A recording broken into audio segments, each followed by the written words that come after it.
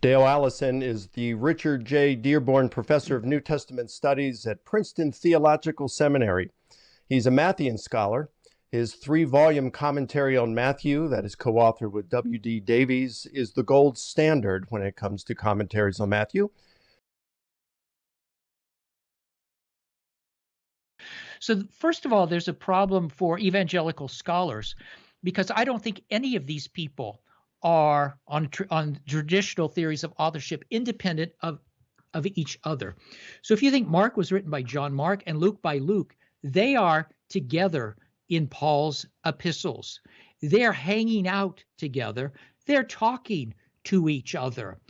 And the author of Mark is talking to Paul on the traditional theory, and as well as Peter, and Luke is talking to Paul. They must be sitting around the campfire or the shop talking about these things off and on. And if Mark is getting some of his stuff from Peter, and you think John, the son of Zebedee, wrote John, well, heck, the first few chapters of Acts have Peter and John hanging out together, spending all sorts of time together. They're also together in Galatians. So if you want to if you have a modern trial, what do you want to have from the witnesses? You don't want them to have post-event contact. You want to have truly independent witnesses. As far as I can tell, on the traditional theories of authorship, all these people are talking to each other all the time, so they're not truly independent in any way at all. That's had a huge impact on me. I've also told stories, and within a week heard someone else tell that story, and it's already morphing into something else.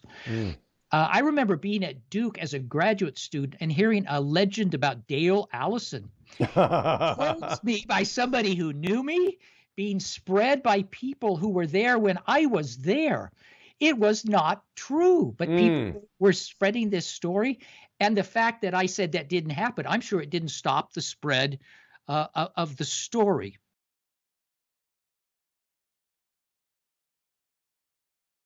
But with regard to the physicality of the appearances, it makes sense to me that even if those things did not happen, it would not be unexpected to find them in the text because they serve apologetical elements. You know, the Gospel of John is related to 1st, 2nd, and 3rd John, and there's some sort of interaction with a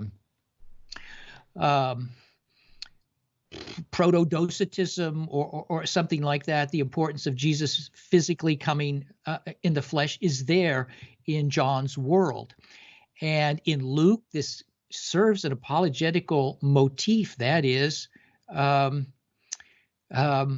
Jesus is not a ghost. And of course, that's one of the things people have always said. The disciples saw a ghost or they hallucinated or so on. And I would expect early Christians to come up with a counter to that at some point.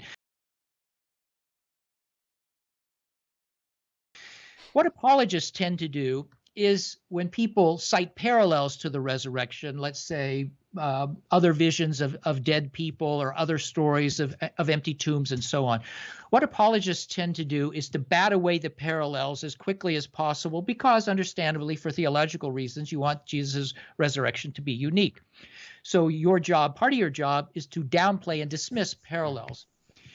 The polemicists, the opponents, their job is to play them up, because they will say, well, we have these other empty tomb stories, they're legends, so this one must be a legend. Or all these people see Jesus, they're clearly hallucinating. Or all these people see Mary, they're clearly hallucinating. So what people are doing is they're using parallels either to attack or they are trying to get rid of the parallels. I'm doing neither one. So this is why nobody's going to understand what I'm doing. I am trying to push parallels as far as I can in order to think. Apologists won't like a theme that runs through this book, which is how little we know. So I come back to this again and again and again. So you take the appearance to the 500. You just ask any question and you don't know the answer. Who were these people? Were they in the south? Were they in the north? Were they in Galilee? Were they in Jerusalem? I think myself that about the only thing we can know is that or say is probable is that it's post-Pentecostal. I can't imagine a crowd of 500 being gathered before the public proclamation of the resurrection at Pentecost. So I think this is a post-Pentecostal crowd. But what they saw, how many of these people knew Jesus really well? How did they see him? Really, how did they see him? 500 people, that's a lot. Now it's got to be an approximation, but was there a receiving line? Was there a jumbotron?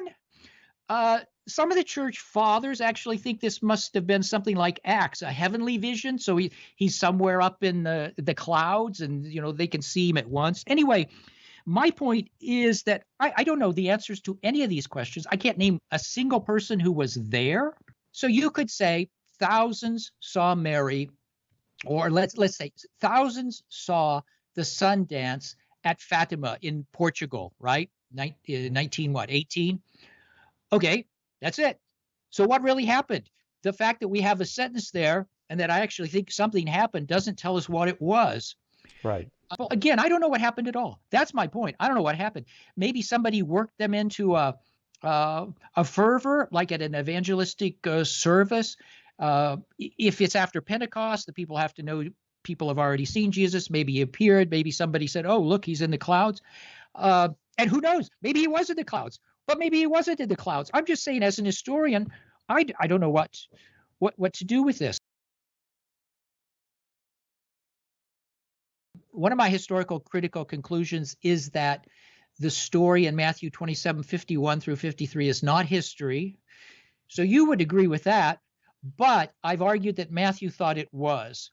And if Matthew thought it was, that means you have what you could only call fiction in the canonical stories themselves.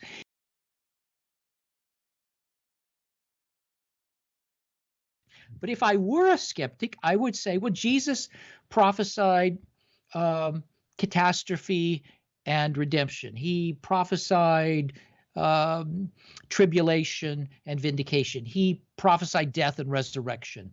And maybe he did these things because he was thinking eschatologically. But we do know from history that sometimes groups have taken prophecies that were not fulfilled, at least to everybody who doesn't belong to the group, and claimed that they were fulfilled.